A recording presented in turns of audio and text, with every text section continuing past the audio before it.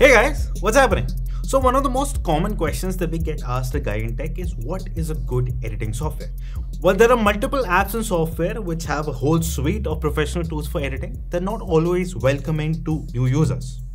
And that's exactly where Wondershare Filmora stands out. We have recommended the software previously as well, simply because of how intuitive and easy to use it is, while offering all the major professional editing tools and then some. And now with the new Filmora 12 update, the editor has gotten even better. But is it the right editing software for you? Well, that's what we're here to find out. This is Gaurav from Guide in Tech. In today's video, we'll be taking a look at Wondershare Filmora 12. Let's get started.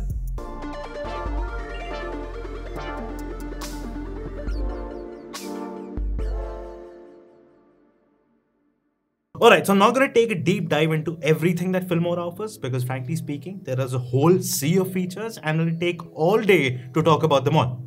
Instead, I'll be taking a look at my favorite features of this editing tool, which make it my preferred choice for video editing software. Apart from the industry standard timeline view and the easy to use UI, Filmora is a cross-platform tool that you can use across various devices, be it Windows or macOS. So for me, that means I can work on some projects on the go on my MacBook and then come back home and continue editing on my Windows PC. The editor offers easy keyframing that brings more dynamism to your videos with animated effects.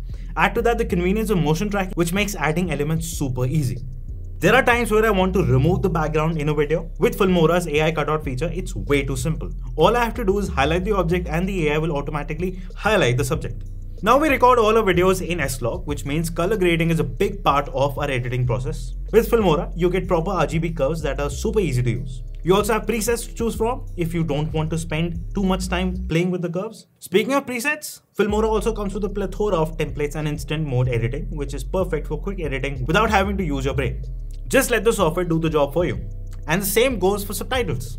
Filmora's speech to text is so good that it can automatically generate and add subtitles to your videos, so you don't have to type them out manually. Now, while these are some of my favorite features of Filmora, would I recommend Filmora to a new user? Absolutely. The easy-to-use UI along with intuitiveness not only makes it easy to use but also pushes the user to master all the skills. And the editing suite features a whole library of media and effects, so you don't have to search online for them.